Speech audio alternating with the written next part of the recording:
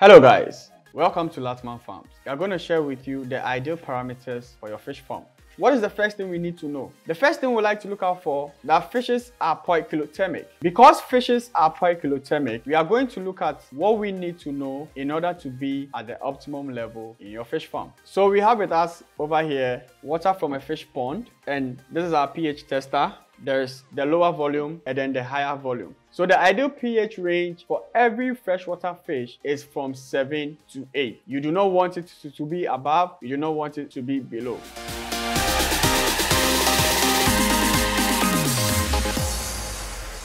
Hello guys, welcome to Latman Farms. In today's episode, we are going to share with you the ideal parameters for your fish farm. As we all know, fishes live the rest of their lives in water. And for that matter, the quality of water is very crucial for their survival. We are going to look at what we need to know in order to be at the optimum level in your fish farm. To be able to do this, you need to take records of every single activity that happens in your farm to know what to do. So we are going to look at water. And the water, we are going to look at the source of water. And then also we'll look at the water in your system. So with the source of water, we're asking ourselves, is the water coming from a borehole? Is it coming from pipe borne? Is it coming from a stream? Before you introduce this kind of water into your farm, what you need to know is you need to run tests on your farm. So there are different ways by which you can run this test.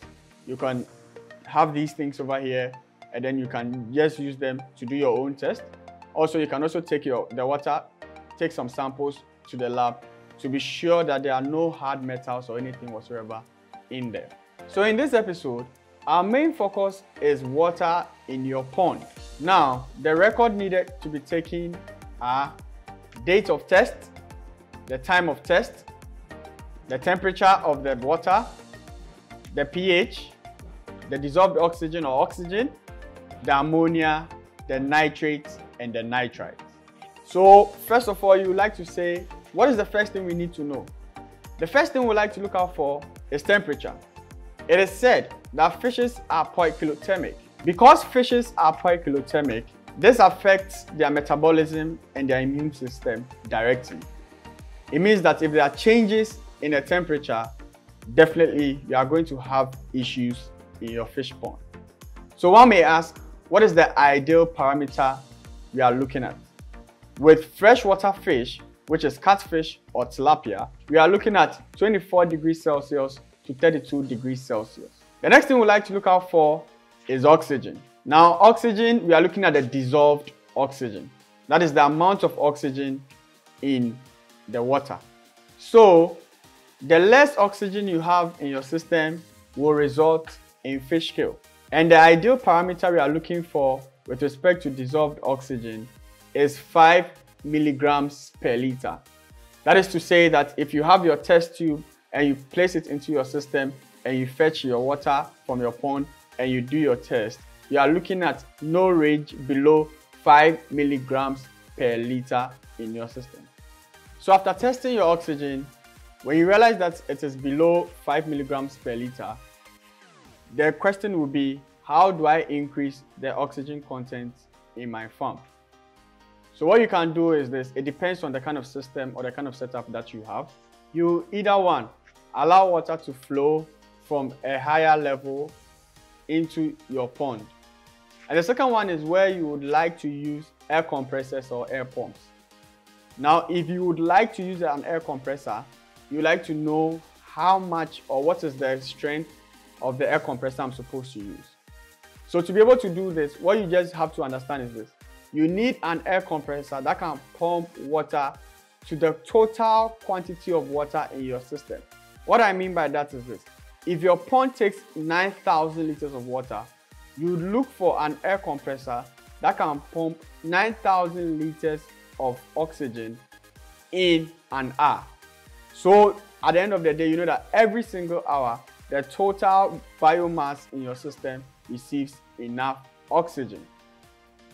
So if you want to do any of these tests with temperature and with the oxygen or the dissolved oxygen, then what you can do is there are digital testers available like the Blue Lab tester, which you can get like this one, and it can serve the purpose for you. Now the next thing we like to look out for is the pH. Now we know pH to be the power of hydrogen in the water. So we know that from 1 to 7, we say that a system may be acidic, and then from 7 to 8, we will say that it is neutral, and then from 8 to 14, we will say that it is alkaline. So we have with us over here water from a fish pond, and this is our pH tester. There's the lower volume and then the higher volume. Now what we are going to do is we are going to ask ourselves that what is the ideal pH range, and we are going to do this test for you to see here to know what we can do in this particular kind of situation. So the ideal pH range for every freshwater fish is from 7 to 8. You do not want it to be above, you do not want it to be below.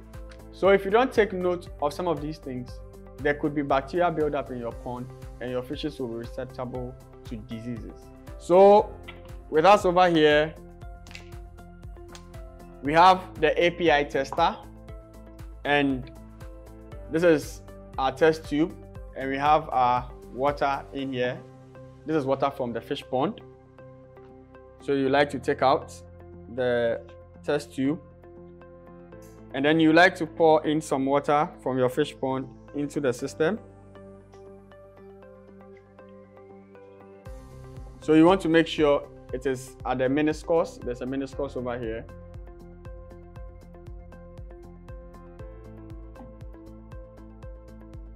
All right. So this is our water from our fish pond. So some of these substances that we use to do the test may be harmful to me, and so that is why I have the gloves, I have the goggles, and then I have some nose mask over here to protect myself. So the low pH tester measures a minimum range of 6 and a maximum range of 7.6. And then the high range pH tester checks a range from the minimum of 7.4 to a maximum of 8.8. So in this our system, you are going to open this. So when you read here, it says add 3 droplets. And so we are going to add 3 droplets to this.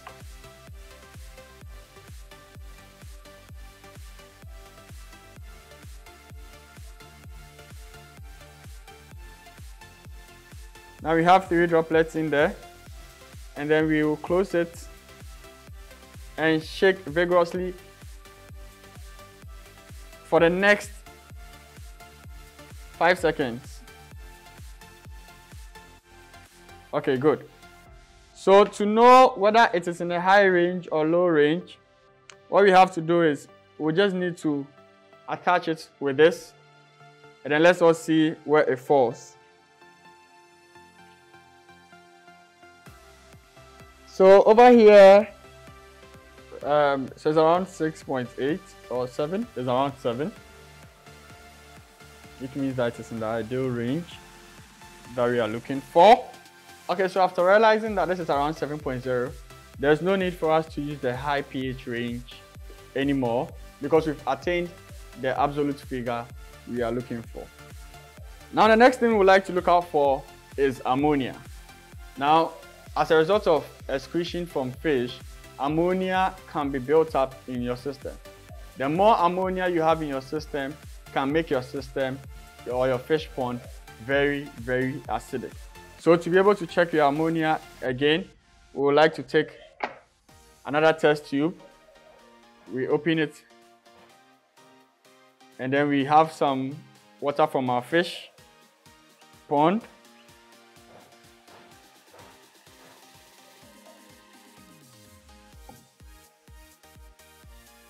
Good. At the meniscus again. And then now what we'll do is we'll take our ammonia tester. First, we are starting with the smaller range.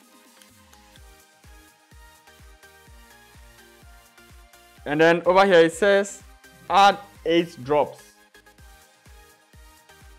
So we are going to add 8 drops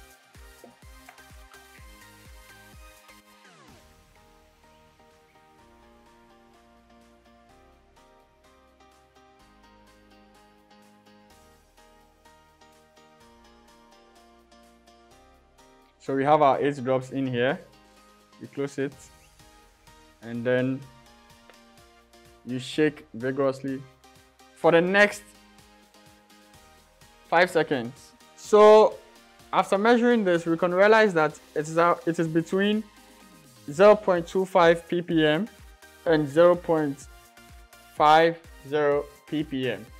So in this our system, it means that we could either flush out some of the water and top up with some new water to be able to maintain the optimum levels, because you do not want your ammonia to be above 0.05 milligrams per liter or ppm.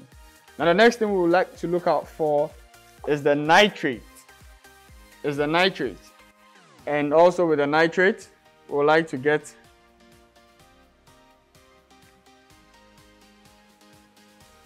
we would like to pour in some fish water. Okay. Then we would have about 10 droplets in here.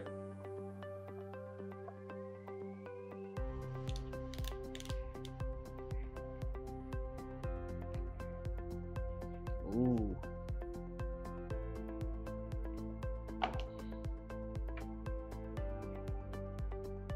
So the 10 droplets.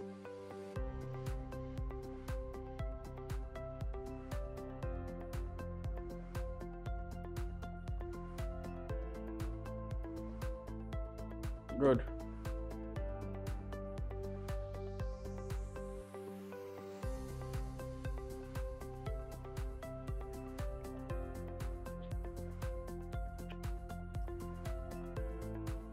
So we can see that over here it's around 0.0 ppm, and normally you do not want your nitrate to be above between 50 to 70 ppm. Any levels above 70 means that your fishes will be prone to bacteria, and for that matter, you have diseases in your system. Now the next thing we'd like to look out for, which is the last thing for today's session, is going to be the nitrite. So what you do is you introduce your water from your pond into your test tube again. All right, then you get your nitrite solution.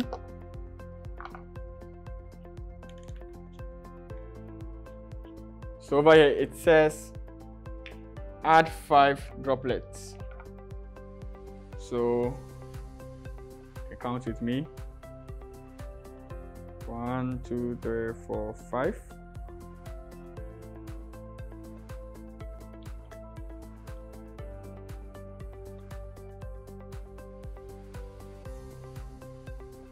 And then we shake for the next 5 seconds.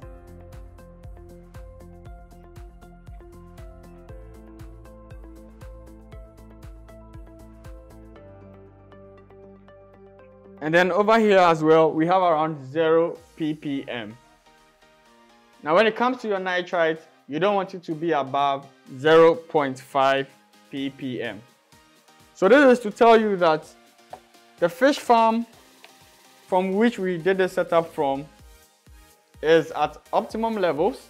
For that matter, our fishes would have a stronger immune system to be able to fight against any kind of diseases. Most of the time we tell people we do not want to wait for us to have disease in our system before we try to treat them. If you are maintaining any of these ranges in your ponds, then it means that you are going to have good fish and you are not going to have fish death. Also, if any of these parameters, you are below any of these parameters, then it means that your fishes will be susceptible to diseases, and for that matter, you may have fish death. So that's it on today's episode with Latman Farms. We would like to tell you as well, please like, share, and subscribe, because this quality information is going to help someone else somewhere to be able to make good use of their farm. So see you in our next episode. Bye.